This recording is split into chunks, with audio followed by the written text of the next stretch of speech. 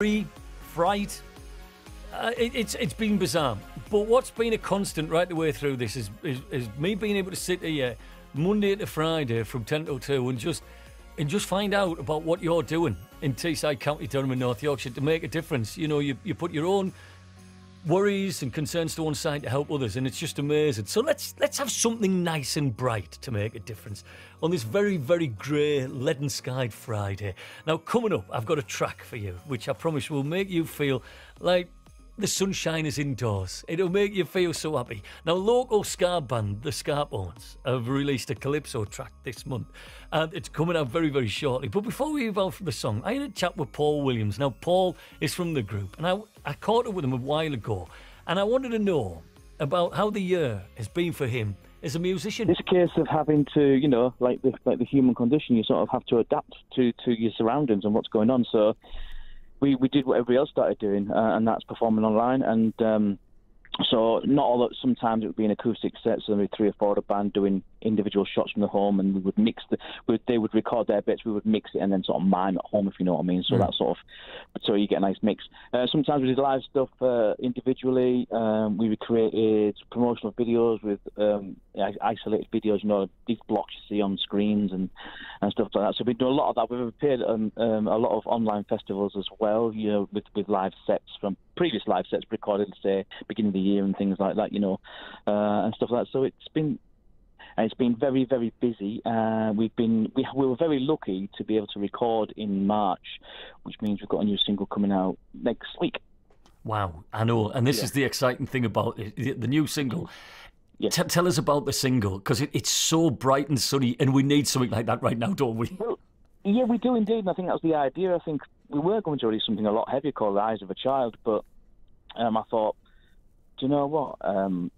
You know, people just need a little bit of a distraction. It's been it's like being hit over the head with a hammer every day, hasn't it, the last few weeks and the last few months and stuff. So it's just need a bit of brightness in our lives, and I just thought, a bit of warmth, a bit of distraction, a bit of beach, you know, to set people's minds thinking of nicer times and a better ambience, you know, and an atmosphere and holidays, and you know, it's just something nice and upbeat. That's it. Nice and upbeat. It must feel a million years ago since you were supporting the Specials on their 40th anniversary tour and up on there. Can you remember live audiences? Can you remember when you could play in front of people, Paul? Oh, and that the thing is, as a live act and stuff like that, and we are, I'll be honest, I think we are better live than we are in the studio, and I think a lot of bands are the same, to be fair.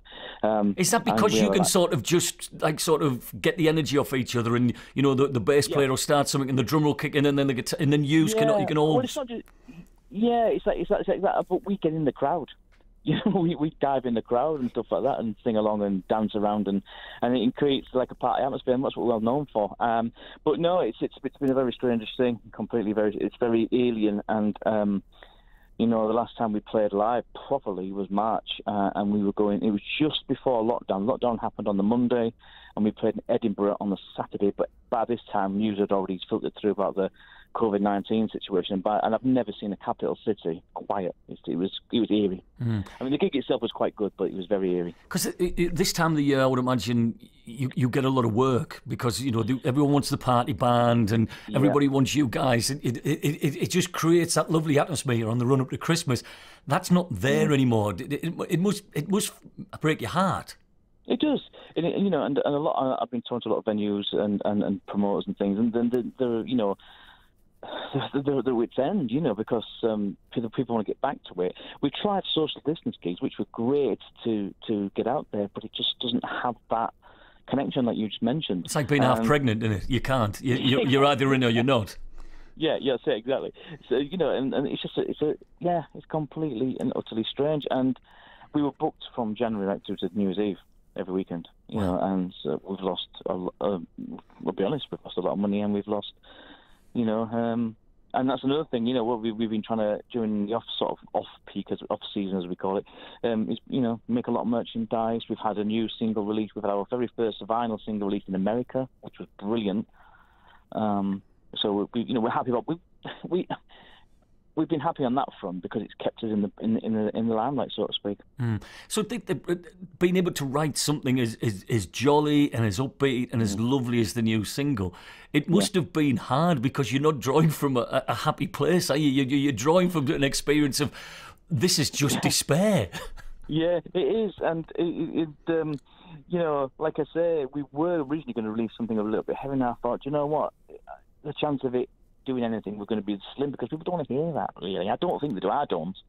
And I think people just want something to be distracted by. And I think happy, you know, a lot of the reviews we've had coming in for the single say it's catchy and stuff like that. And it's some people say, oh, it's an earworm and I'm whistling it. And that's the idea. It's an upbeat tune and stuff like that. So, you know, it's slightly infectious. So do us a favour then, Paul. I'm putting you in the hot seat. Introduce your new single and we'll get it on BBC Radio Tees. Ladies and gentlemen, this is the Skapones, the North East finest ska band.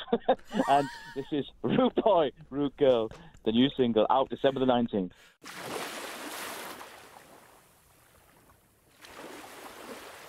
Rude Boy, Rude Boy, Rude Girl, Rude Boy, Rude Boy.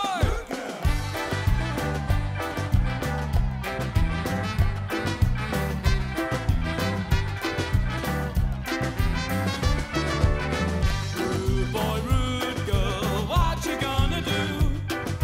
What you gonna do when the sky takes a hold of you?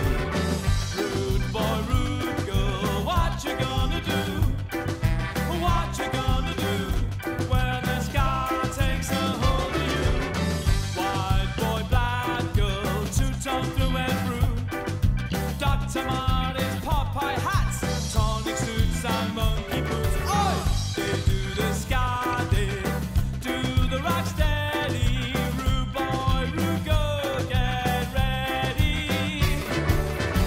Rude boy, rude girl, what you gonna do? What you gonna do when the sky takes a hold of you? Rude boy, rude girl, what you gonna do? What you gonna do when the sky takes a hold of you?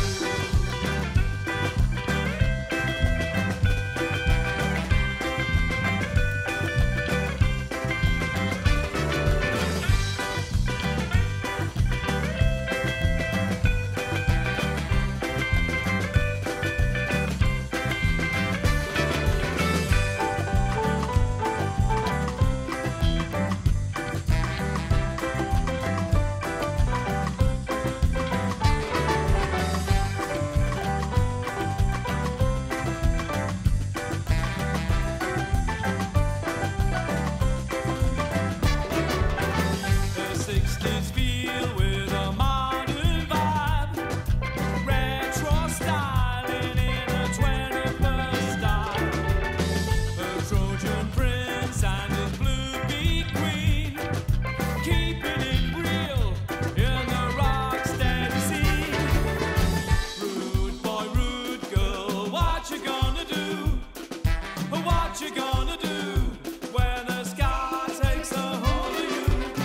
Rude boy, rude girl, what you gonna do?